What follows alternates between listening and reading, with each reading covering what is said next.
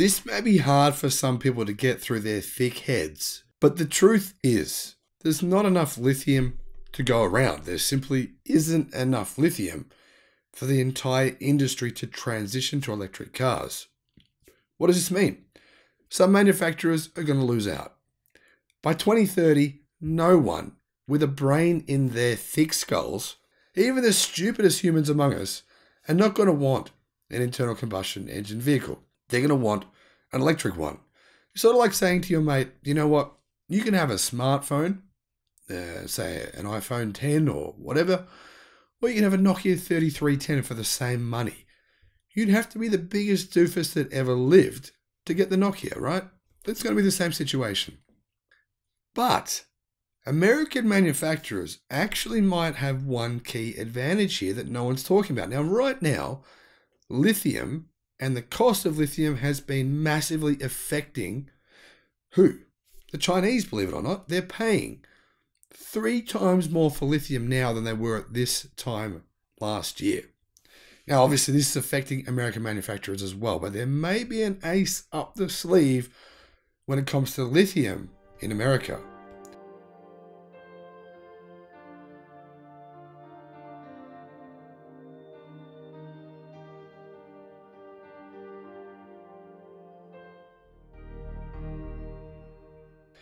Hello my friends and welcome to the channel. I'm the Electric Viking. Great to see you. Welcome to all the new subscribers. Welcome back everyone else.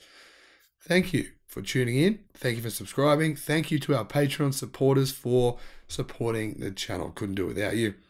Really, really appreciate your support. I'll put a link in the description below to our Patreon page. If you want to support us, that would be unreal. Now, there's obviously different kinds of battery chemistries, but when it comes to cars, not energy storage, but when it comes to cars, for the next decade at least, you pretty much have to have lithium. Sure, you might not necessarily need nickel, you might not necessarily need cobalt, you might not necessarily need aluminium or graphite or any one of a range of other rare earths or rare metals. Because you can use LFP batteries, or there's all kinds of things you can do, manganese, etc., right? But the one universal constant here is the need for lithium. Recently, America just passed a law in the Senate which requires American vehicle manufacturers, in order to qualify for massive subsidies for their EVs, in particular massive for light trucks or heavy trucks, $30,000 to $40,000 subsidies, and pretty big subsidies for passenger vehicles as well. They need eventually to have a percentage of those battery materials coming from the US. Well, if we want more lithium from the USA, then galvanic energy may have enough for 50 million EVs. One of the biggest elements of the recently passed Reduction Act, or the IRA, is a requirement that electric vehicles start using batteries that contain minerals from friendly countries, with a special emphasis on battery minerals from the USA. A month before this monumental bill was passed, Oklahoma-based Galvanic Energy announced some large lithium potential in Utah. According to the company, a recent third-party resource report validated Galvanic Energy's Smackover Formation prospect. Smack, yeah, interesting name, for a mine, as one of the largest lithium brine resources in North America, with sufficient lithium to produce enough batteries for 50 million electric vehicles. That is a literal game changer. I've heard that, I've thrown that word around a few times. When I use it, I generally do consider whether or not it's really true. Yeah, 50 million EVs, you can tell, that you can see that is a game changer, because this is not the only lithium deposit in the US.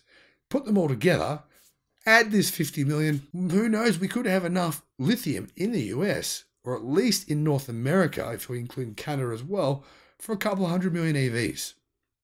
As we've already reached peak car, clearly that's actually a pretty big number. Naturally, says Clean Technica, it has to be commercially competitive for Galvanic Energy to get to work extracting the lithium in order to move towards such an ambitious opportunity. It takes years to open a mine.